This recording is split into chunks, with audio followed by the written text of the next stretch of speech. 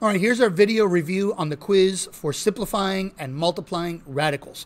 Taking a look at number 1, we have radical 112, and we need to simplify this, and the way we're going to do that is we have to factor out the largest possible perfect square factor from 112.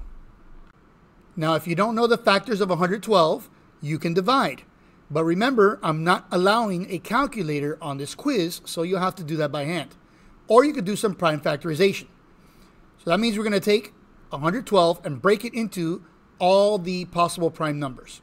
So we're going to start off by saying, all right, 112 is even, so let's divide it by 2. 112 divided by 2 is 56, and 2 is a prime number, so we're going to stop there. 56 is also even, and we can break 56 into 2 times 28. 28 is even, so we can break that into 2 times 14.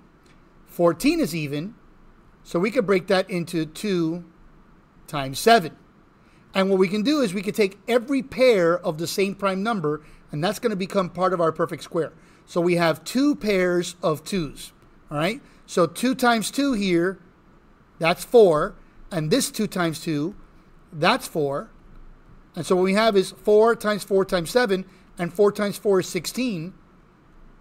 And so 16 is the largest possible perfect square factor of 112. So we can break 112 into 16 times 7. Next, we want to go ahead and separate both of these into their own radicals. So we have radical 16 times radical 7. And we do this because we know what the square root of 16 is. It's 4. So this becomes 4, and then radical 7 cannot be simplified any further. So we just put it here right next to it. And so radical 112 simplifies to 4 radical 7. And that's our answer. For number 2, we need to simplify radical 96. Once again, if you do not know the factors, you can divide or you can do prime factorization. I'm going to show you prime factorization here just one more time. So 96 is even. We could break it into 2 times something. 2 times what? 2 times 48. 48 is even. We can break it into 2 times 24. 24 is even. We could break it into 2 times 12. 12 is even.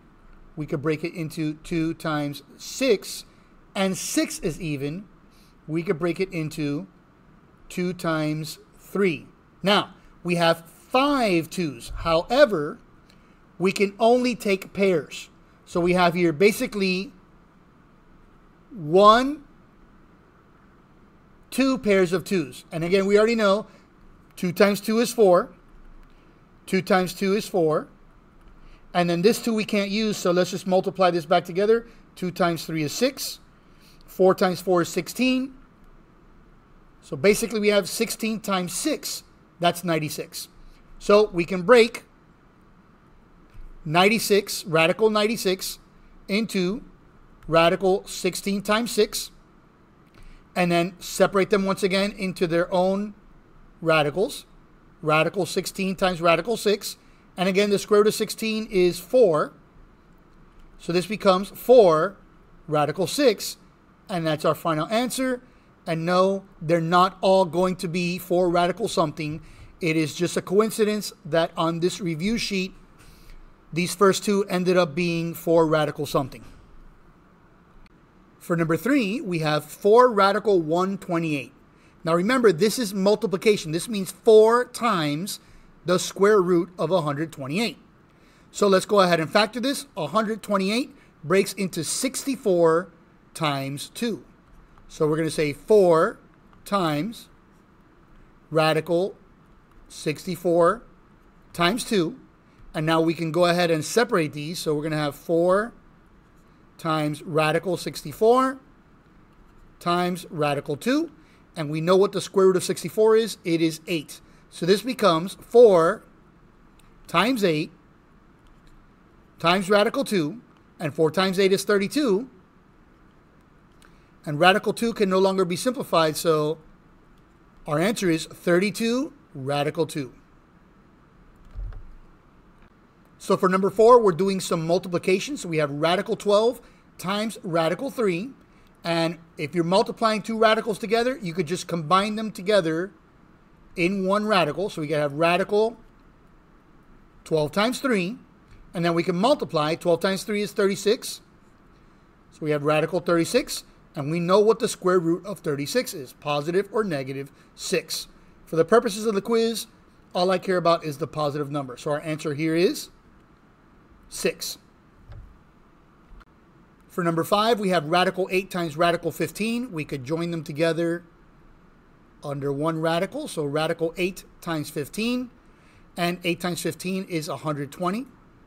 So this becomes radical 120. And if we do prime factorization of 120, we see here, okay, 120 is even. So that's going to be 2 times 60. 60 comes from 2 times 30. 30 comes from 2 times 15. And 15 comes from 3 times 5.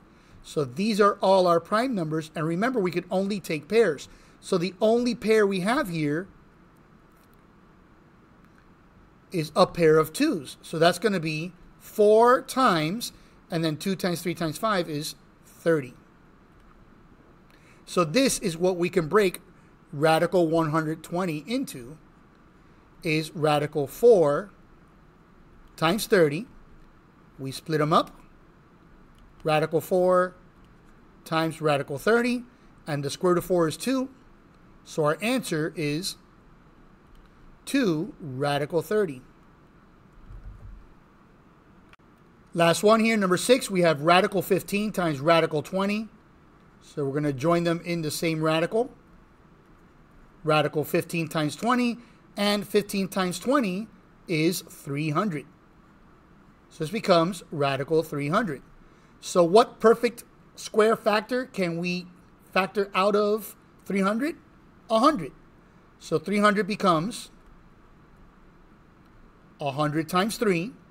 So we have here radical 100 times radical 3, and the square root of 100 is 10. So our answer is 10 radical 3. All right. I hope that you do well on the quiz. Good luck.